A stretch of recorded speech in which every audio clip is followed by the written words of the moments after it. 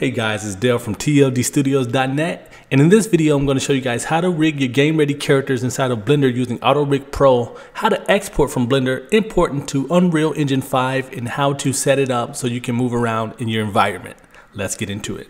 Alright guys, so once your character is completely modeled, retopologized, and textured, you can start moving forward to rigging your character. And I'm going to be using Auto Rig Pro to rig this super quick, export this out and import it into Unreal Engine, and then we're going to obviously walk around the environment with our character. I haven't seen any videos go over this yet, so I thought it'd be pretty cool. So first I want to select my character here, and if you have multiple sections of your characters, or if you have clothing as well, just select them all. What I'm going to do is press 1 to go to the front view, press N to bring up the side menu here, and what I want to do is go to APR here, and this is the Auto Rig Pro add-on.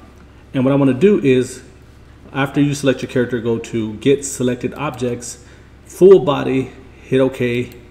And now what this is done is we can now add our neck for our character. So we can just choose the base of the neck, which will be somewhere around here. Now we're going to add chin, which will be here. Add shoulders, and I want it to be around here. Add wrist. Add spine root, and I'll start that somewhere here around the groin area. Add ankles. And then we can hit go. Just give it a second to generate our armature here. After we have our armature generated, which are the bones, we can go to match to rig. And this has generated the splines that control, but this isn't connected to our character yet. So if we try to move this, nothing's going to happen, because we now have to bind this rig to our character. And to do that, we want to go to the skin tab now. And what we want to do is go to object mode, select our character, and shift select the rig. And inside the Auto Rig Pro skin section, what we want to do is go down to bind. Click that, and it's going to bind the rig to the character. After that's done, give it some time. You can now select the rig, go from object mode to pose mode. And now if you move these points, you'll see the character is now going to move as it should. So let's go to rotate to see some of these. See, our character is rigged the way it's supposed to be. Let's move the head. See, everything turns the way it should. Cool, cool, cool. Everything's looking marvelous. And this is done greatly. And let's say if your character wasn't rigged the proper way, what you can do is, go back, and where you rig it, where you bind it together in the skin section, you can change the engine from heat maps to voxelized. And sometimes this gives you a better result. I use heat maps because it works, and I haven't had any issues with it, but I've seen other people, and usually the voxelized helps in that way. So we have all this done. And let's say I rotated the bones and I want to bring everything back to the default position. I can press A to select the entire rig, and press Alt, G, R, and S to reset the rotation, position, and scale. And let's say I'm ready to export this out into Unreal. What I can do is switch from pose mode back to object mode, and I can just drag select over the entire rig and the character. And what I can do is go to File, Export, Export Auto Rig Pro FBX. And now you want to save a directory, so I'll just save this here as my desktop.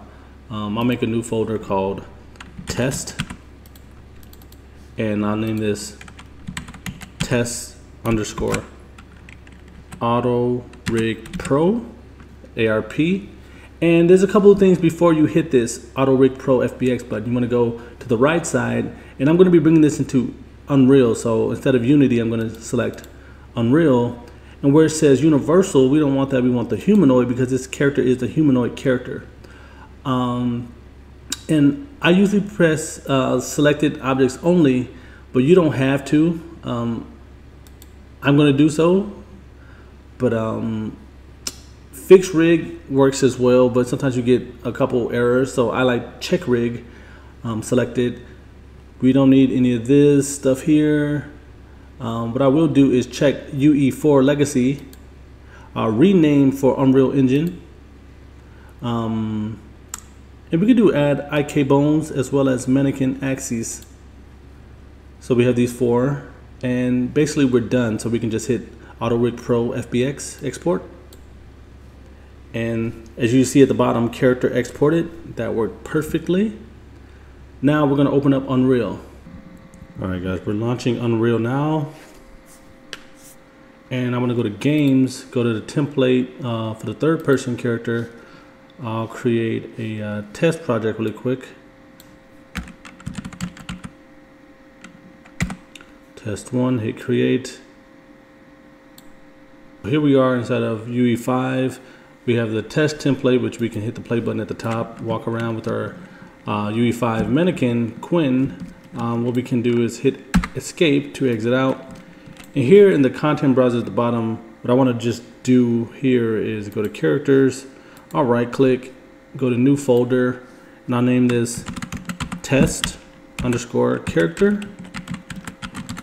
But you can name it whatever you want. This is just so I can identify, you know, what we just created.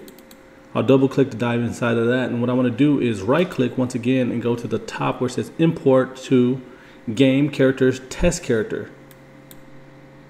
And I'm going to go to the directory where I stored that exported character from Blender, and I'll grab that test ARP, hit open.